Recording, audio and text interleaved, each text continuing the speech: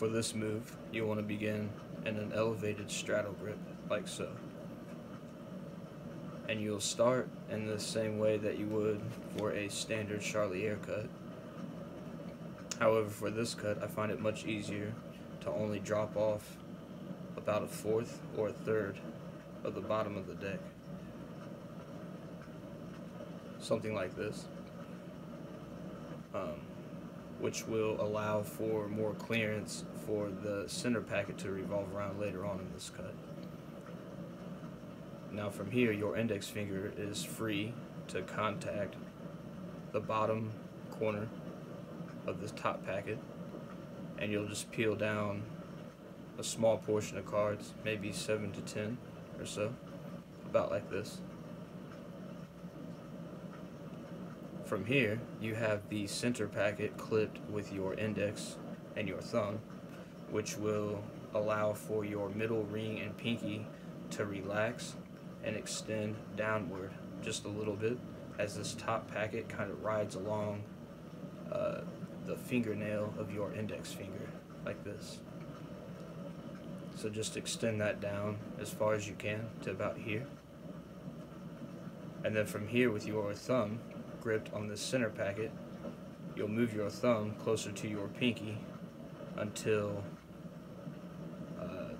this corner of the center packet, which is hidden underneath you, here I'll remove this, until that corner goes in between your middle and your ring finger, right here.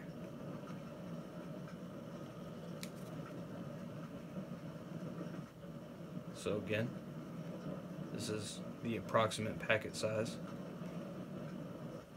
Now extend these down to about this point with your thumb. Extend this towards your pinky finger until that center packet gets in position, so you can see that corner in between my middle and ring here. Now from here, my pinky finger is going to slightly re-grip onto the long edge corner of the center packet down here. While everything's clipped like this, I can remove my thumb, and I'm going to re-grip down in this corner of the center packet closer to my index finger. Once I've secured this grip, now my pinky can grip the opposite corner of the center packet, just like so.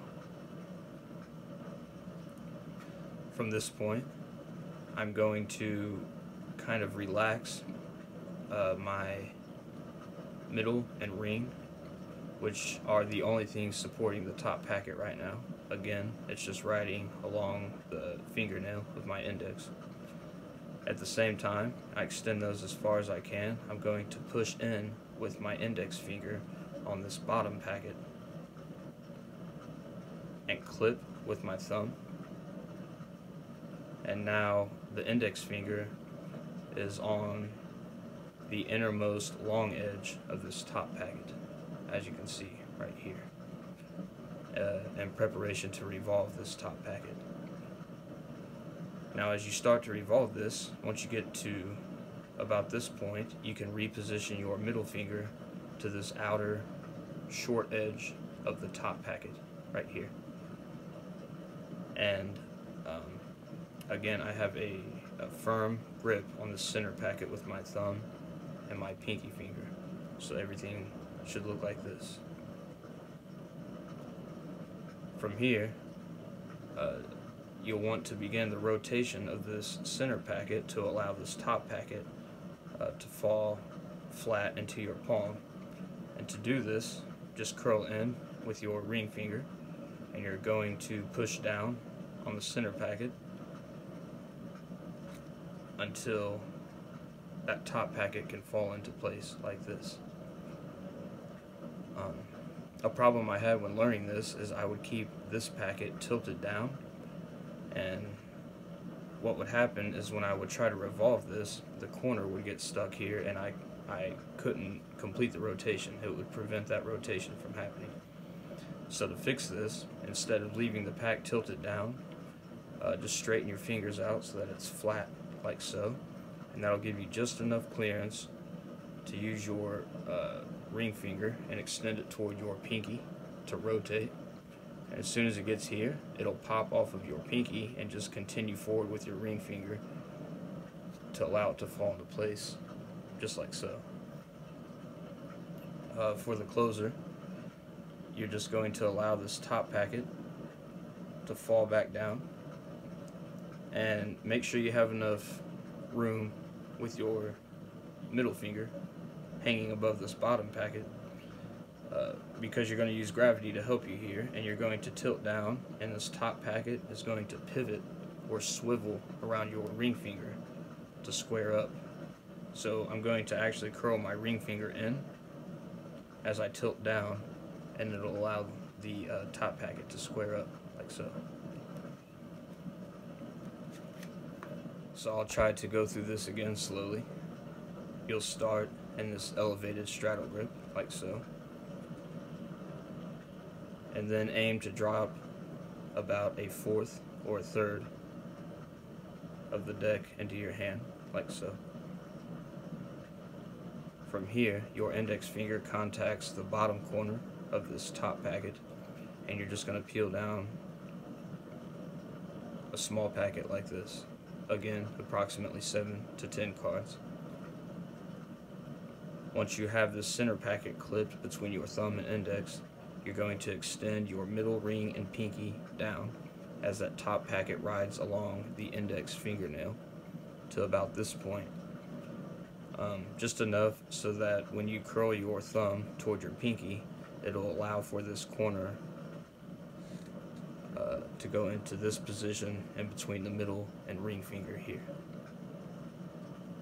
From here, I reposition the pinky onto the corner of the innermost long edge of the center packet here. See that? Now I can release with my thumb and grip this corner closest to my index as my pinky once again regrips to the opposite corner here. Now I'm going to allow my middle and ring finger to extend downwards as much as I can, as I also use my index finger to curl in and push this bottom packet until I can clip with my thumb. Now my index is on this innermost long edge of the top packet. From here, you're going to extend your index out and begin this rotation. Once you're to about this point, regrip or reposition your middle finger to the outer short edge of the top packet. Again, you have a very firm grip with your thumb and pinky finger on the center packet. From here, you'll start to curl in with your ring finger on this center packet, which will allow for the top packet to fall flat.